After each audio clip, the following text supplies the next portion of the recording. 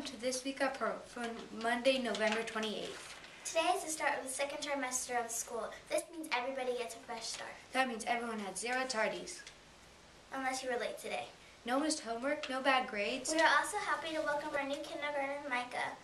She is very excited to join the Pearl family. Wave to the audience, Micah. Also, make sure you have your costume ready for the matinee performance in the morning of December 7th. Check the flyer for what to wear.